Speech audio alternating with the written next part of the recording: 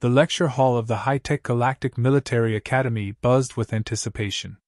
Cadets from various alien species filled the multipurpose hall, their eyes focused on the senior officer standing at the front. The officer, seasoned and knowledgeable, began the session with a commanding presence. Welcome, cadets. Today marks the third lecture in our series about species new to the galactic community. These are beings you are likely to encounter in your careers, though they are not yet part of the Galactic Senate. Our focus today is on a species known as humans. The cadets leaned in, eager to learn. The officer activated a large display, showing images and data about Earth and its inhabitants. Humans originate from a planet orbiting a single yellow star at the edge of our galaxy. Their world, while average in many respects, has produced a species with some intriguing characteristics. Physically, humans are unremarkable. They possess 2 upper limbs for manipulation and 2 lower limbs for locomotion. Unlike many primate-like species within the Senate, humans lack tails and claws. Instead, they have flat, dull nails and often rely on tools to interact with their environment. The officer paused, allowing the cadets to absorb this information. He then moved on to discuss sensory capabilities. Humans have relatively poor vision compared to many galactic species. Their hearing is also limited, particularly in the high-frequency range. For instance, they cannot detect the sounds made by the phalanx without the aid of translator units. It is important to remember this when interacting with them, as they might not hear or respond to sounds that are clear to us. A holographic image of a human appeared, rotating slowly to show different angles. The cadets took notes diligently. Humans are not particularly strong or durable for their size. Their intellect, while slightly above the median of Senate races, is not extraordinary. However, there is a crucial aspect of human behavior that you must understand, one that could be vital for your survival. Humans consume a variety of substances that other species would find lethal. The room grew silent as the cadets listened intently.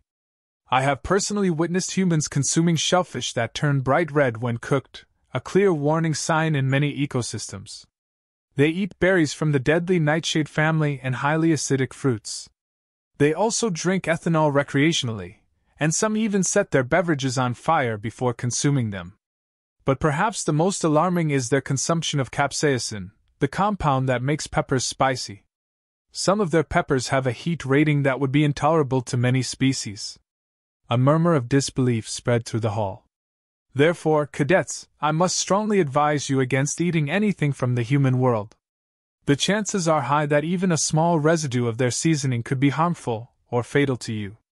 If offered food by a human, politely decline and offer something from your own world instead. It is better to be safe than to risk an encounter with their dangerous dietary habits. The officer concluded the lecture with a final warning. Take the time to study human cuisine through our archives. We have extensive documentation and videos showing their eating rituals. This knowledge might save your life one day. Now I encourage you to continue your research and prepare for any future encounters with humans. The cadets, now thoroughly intrigued and slightly apprehensive, filed out of the lecture hall, ready to delve deeper into their studies. The officer watched them go, knowing the importance of their understanding in fostering future interactions with this peculiar and potentially hazardous species. The day's lesson had left a lasting impression, setting the stage for the cadets' future interactions with humans and highlighting the importance of caution in the face of the unknown. The interrogation room in the Galactic Law Enforcement Facility was designed to be unnerving. Its sterile, metallic walls reflected the harsh, artificial lighting, creating an atmosphere that was both cold and intimidating. 2 alien officers stood over the table, frustration etched on their faces. Across from them sat Gregor, a prisoner with a defiant and confident demeanor. He knew the game well and was playing his part to perfection. The officers, seasoned in their roles, had tried every tactic in their repertoire to extract a confession from Gregor. Despite their efforts, he remained silent, his resolve unbroken. Hours had passed with little progress, and the frustration was palpable. "He's not going to break," one of the interrogators muttered, pacing the room. "We've tried everything." The other officer nodded in agreement, his antennae twitching in irritation. "We need something different. Something unconventional. At that moment, a door at the back of the room opened, and a new figure entered. The human officer, recently assigned to the station, had been observing the proceedings. His presence was an anomaly, a wild card in the otherwise methodical environment. "Permission to suggest a new approach?" the human officer asked, his voice calm and measured. The alien interrogators exchanged a skeptical glance. They had heard about the humans' unorthodox methods but were unsure of their efficacy. Still, they were out of options and nodded their approval. The human officer stepped forward, his expression thoughtful. "I propose we use food as a psychological tactic." "Food?" one of the interrogators repeated, incredulous. "How is that going to help? Humans have a unique relationship with food. We can use that to our advantage," the human officer explained. "Let me handle this." Reluctantly, the alien officers agreed. They stepped back, allowing the human to take center stage. The human officer approached Gregor, who eyed him with curiosity and suspicion. "Hello, Gregor," the human said, pulling a chair up to the table. "Mind if I join you?" Gregor shrugged, maintaining his stoic demeanor. "Do as you wish." The human officer placed a small bag on the table and began to unpack its contents. He spoke casually, as if they were merely having a friendly conversation. "I understand you've been giving my colleagues a hard time. That's your right, of course. But I thought we might try something different." From the bag, the human pulled out a container of food and a can of drink. The alien officers watched from the corner, their skepticism mingled with curiosity. Gregor's eyes followed the human's every move, wary of the unfamiliar ritual. "I brought some food with me," the human said, opening the container to reveal a dish of spicy wings. The aroma filled the room, a blend of enticing and intimidating scents. "Care to join me?" Gregor hesitated, his resolve wavering slightly. The human officer's demeanor was disarming, almost friendly. It was a stark contrast to the harsh interrogations he had endured. "No thanks," Gregor replied, trying to maintain his composure. The human officer shrugged and began to eat, savoring each bite. "These are my favorite. Spicy, flavorful. They really pack a punch." As he ate, the human continued to talk, describing the food in detail. The alien officers watched, intrigued by the human's approach. Gregor, meanwhile, found himself increasingly drawn into the conversation, despite his best efforts to resist. "You see, Gregor," the human said between bites, "food is more than just sustenance for humans. It's a comfort, a pleasure. It can evoke memories, emotions. It can even be a tool." Gregor's curiosity got the better of him. "A tool for what?" The human smiled, sensing an opening. "For communication. For building connections. Even for persuasion." The conversation flowed naturally, the human's casual demeanor slowly breaking down Gregor's defenses. The food, with its enticing aroma and the human's enthusiastic descriptions, played a key role in this subtle dance. Eventually, Gregor's curiosity overcame his caution. "All right, I'll try one," he said, reaching for a wing. As he took a bite, the human watched him closely. Gregor's eyes widened as the spicy flavor hit his senses. It was intense, almost overwhelming, but strangely enjoyable. The human's tactic was working. Over the next few minutes, the human officer continued to eat and talk, drawing Gregor into a deeper conversation. The alien interrogators, still observing, marveled at the effectiveness of the approach. Finally, the human officer leaned back, his meal finished. "So, Gregor, we've had a nice chat. How about you tell me what really happened?" Gregor hesitated, the last vestiges of his defiance crumbling. The human's unconventional method had done what hours of traditional interrogation could not. He sighed, leaning forward, ready to talk. The sterile, metallic walls of the interrogation room seemed to close in on Gregor as the human officer re-entered, this time carrying a small bag. The human's demeanor was casual, almost friendly, a stark contrast to the tension that had filled the room earlier. The alien interrogators watched from behind a transparent partition, their skepticism mixed with curiosity. "Evening, Gregor," the human officer greeted, setting up a small table in the center of the room. "Hope you don't mind if I join you for dinner." Gregor remained silent, his eyes narrowing as he watched the human unpack his bag.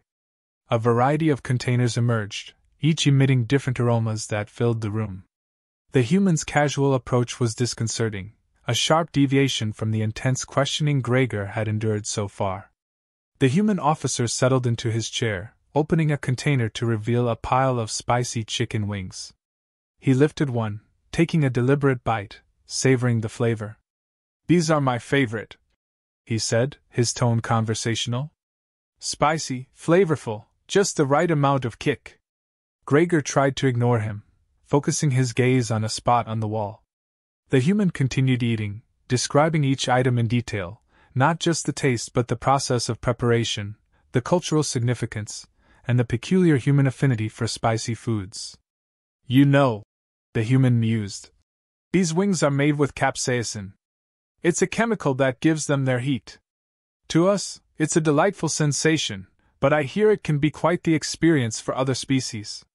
The casual mention of capsaicin caught Gregor's attention.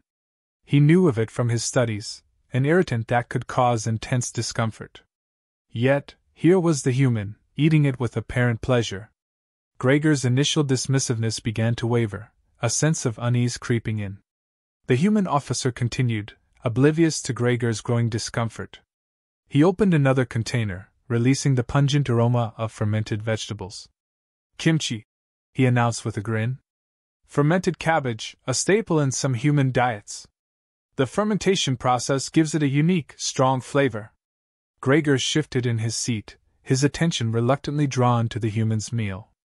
The alien interrogators exchanged glances, noting the subtle change in Gregor's demeanor. The human's tactic was working, the psychological play of casually consuming what Gregor perceived as toxic substances was unsettling him. "Would you like to try some?" the human offered, holding out a piece of kimchi. Gregor recoiled slightly, shaking his head. "No, thank you," he replied, his voice strained. The human shrugged, continuing to eat with relish. "Suit yourself. More for me." As the meal progressed, the human reached for a small bottle, pouring a viscous, bright red sauce over the wings. The sharp, acrid scent filled the room, making Gregor wince. "This is my special hot sauce," the human explained. "A blend of the hottest peppers on earth. It's not for the faint-hearted." The alien's reaction was immediate. Gregor's eyes watered, his breathing quickened, and he struggled to maintain his composure. The human's nonchalant consumption of the intensely aromatic and spicy food was a sensory assault, breaking down Gregor's mental defenses. The human officer leaned back, a satisfied smile on his face as he finished his meal. "You know, Gregor," he said, his tone shifting to one of casual menace, "I could cook your meals for you if you'd like. I assure you, I have plenty of interesting recipes." Gregor's resolve crumbled. The thought of enduring such a meal was too much. He glanced toward the partition, where the alien interrogators stood, then back at the human. The psychological pressure had reached its peak. "Stop," Gregor finally said, his voice breaking. "I'll talk. Just keep him away from me and my food." The human officer nodded, his demeanor once again friendly and calm. "Glad to hear it, Gregor.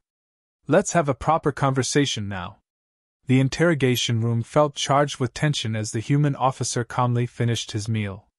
Gregor sat across from him, visibly shaken, his defiance eroding with each passing moment. The alien interrogators watched intently from their observation point, ready to step in at any sign of breakthrough. The human officer, sensing Gregor's impending collapse, casually leaned back in his chair. "You know, Gregor," he began, his voice steady and composed, "I could take charge of preparing your meals from now on.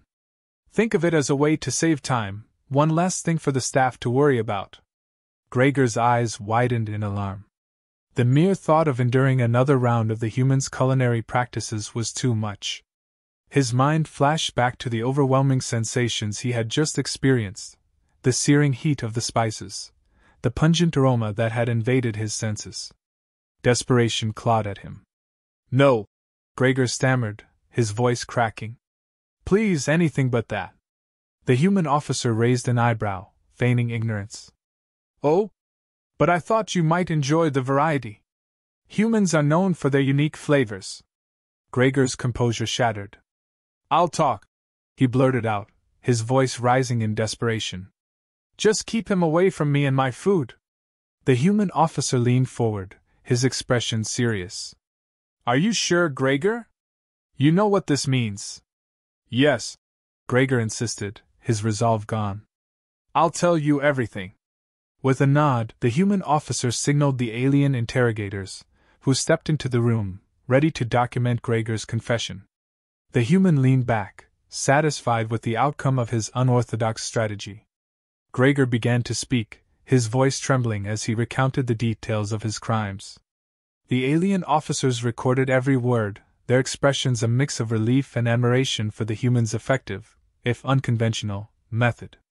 As Gregor's confession came to an end, the interrogators escorted him out of the room. The human officer remained seated, contemplating the events that had just transpired. One of the alien officers approached him, a look of respect on his face. Your approach was unexpected, the officer admitted. But undeniably effective. The human shrugged modestly. Sometimes, it's not about the tools you use but how you use them. The alien officer nodded, acknowledging the wisdom in the human's words. You've given us a new perspective on interrogation techniques. Your resilience and adaptability are truly remarkable. The human officer stood, ready to leave the room. It's all about understanding what makes each species tick, he said with a smile. And sometimes, a little creativity goes a long way. As the human officer walked out, the alien interrogators reflected on the day's events. The unique role humans played in the galactic community was becoming increasingly clear. Their unpredictability and innovative approaches were assets that could turn the tide in situations where traditional methods failed. In the corridors of the Galactic Law Enforcement Facility, the human officer's success became a topic of discussion. His ability to leverage psychological tactics through something as simple as food had demonstrated the power of unconventional thinking. It was a lesson in adaptability and the importance of considering new perspectives. The human officer's name would be remembered, not just for his actions but for the insight he brought to the table. The galaxy was vast, and its inhabitants diverse, but moments like these showcased the value of every species' unique contributions.